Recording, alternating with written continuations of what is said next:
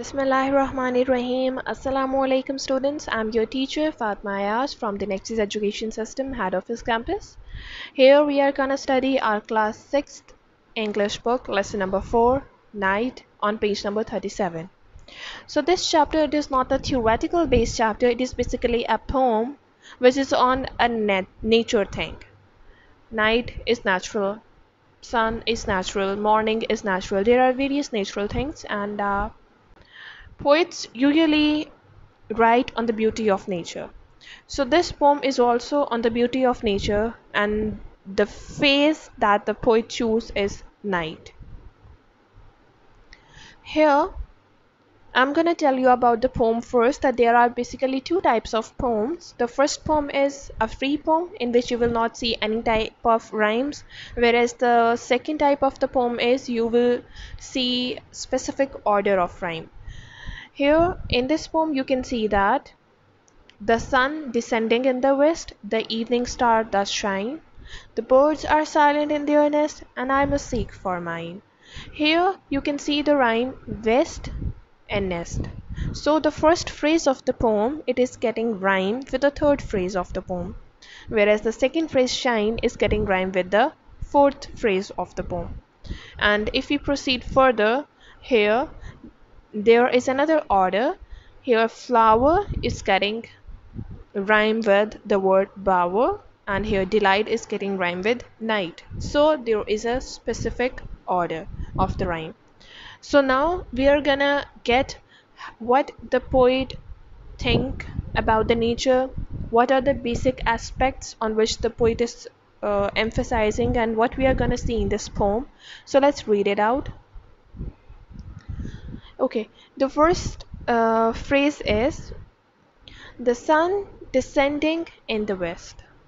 The evening star does shine. The birds are silent in their nest, and I must seek for mine. The moon like a flower, in heaven's like bower, with silent delight, sits and smiles on the night. So the word flower, its pronunciation is flower as well as flower. So here it is getting rhyme with bower. So the first phrase, the sun descending in the west, the evening star does shine. So here the word descending. You are well aware of this word, students. Descending. You have already attempted these type of questions, descending order, ascending order in your mathematics, and you have been well aware of this thing. So descending is when you are going from a top level to a low level, from a top value to a low level value, or for example you are going from 5 to 0, and if you are coming from 0 to 5 it is an increasing order. So descending order is when you are going from a something top or a climax object to something a ground level object. So the sun descending in the west, so the sun basic sets in the west, so it is going first it was high above on the sky and now it is just getting set in the west. So here the poet does to describe the setting of the sun he uses the word descending. Just to like increase the vocabulary you can use much more better words than this. So the sun descending in the west, the evening star does shine. So when the sun descend in the west, when the sun sets in the west, the evening starts. So when the evening starts, it's having an its own feeling. Evening is having its own wave. Evening it's having its own wave of emotion basically. So when the evening starts, so it is not particularly about a star that shine in the evening. It is the evening itself. जब evening start हो रही है तो जो evening है उसको एक star बोला गया है. That when the evening comes it shines like a star, it gives us the feeling like a star, it gives us the shining filament like a star. तो ये उस तरह बोला हुआ है. The next is the birds are silent in their nest and I must seek for mine. Now here in this phrase the poet is basically saying that when the evening starts and after that night comes, it's basically the time for rest, and everyone goes back to their home. Everyone goes back to their huts. And here, the same case with the birds and the animals, they go back to their nest, as well as like caves or underground homes or whatever the place they are having. So it is not only for birds, it is for the whole animal, whole of all of the animals. That birds basically, when the night comes, when the night starts, the birds are silent and it's time for their rest, and they go back to their nest. And the next phrase is, and I must seek for mine. Here the poet is adding that it's the time for rest, obviously, and the birds are back to their nest, so it's the time for me also to find my shelter so that I can also take rest, because night is just made for our rest. It's the name for the relaxation. So the next is the moon like a flower, the moon like a flower in the heavens high bower.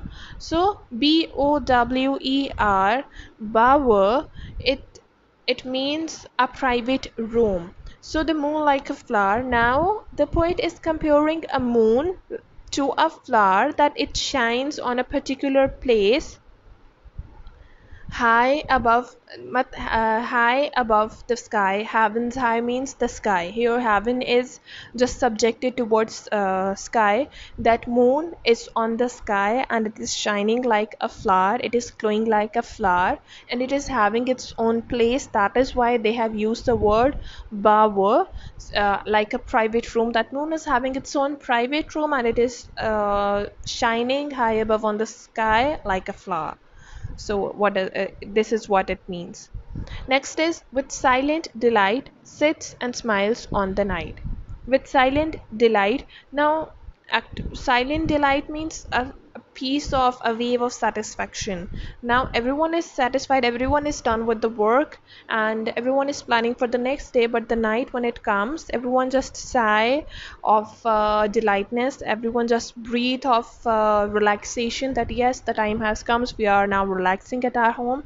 It's the time that we are gonna rest, and we are gonna spend the night while resting.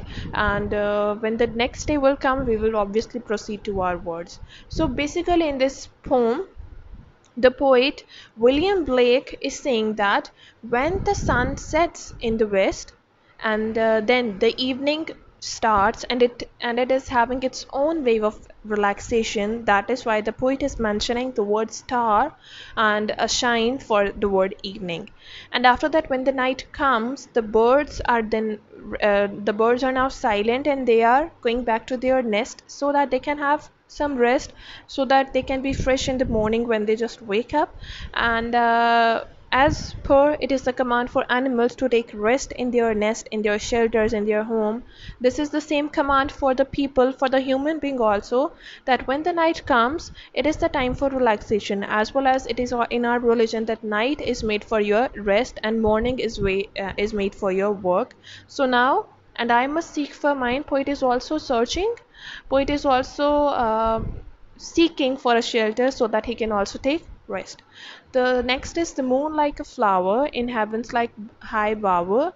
So here, when the night comes, the moon just appears on the sky and it shines on a specific area of the sky. A specific area, the poet represents that specific area as a private room. That moon is also taking rest in its private room, and it's shining there like a flower. And with silent delight sits and smiles on the night, like it is an ease of satisfaction that yes, the night has come and we are now delighted enough, we have worked enough in the morning, and now the time has come so that we can take rest. So this is what the poem was about. But your homework is to write the summary of the poem. Now in the summary you can write that the first of all you are gonna tell that the poem is written by William Blake. Now this poem is written by William Blake, and this poem is about night.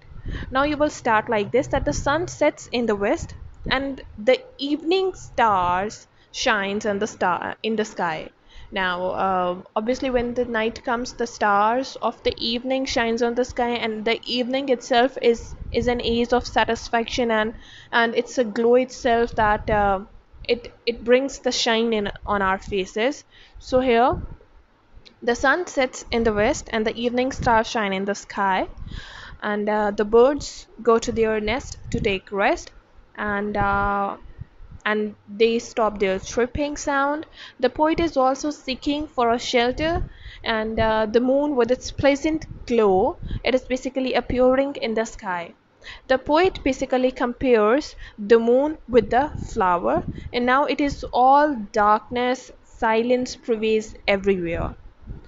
After describing the moon, you will come towards the point that it is all darkness, silence prevails everywhere. Everyone is ready to take rest now. Activities of life are suspended. So we should be grateful to Allah Almighty for such blessings. You can add this at the end. So this was an overview of the poem. So I hope that you will get that and you will be able to write the summary of the poem. Stay safe and take care of yourselves. Allah Hafiz.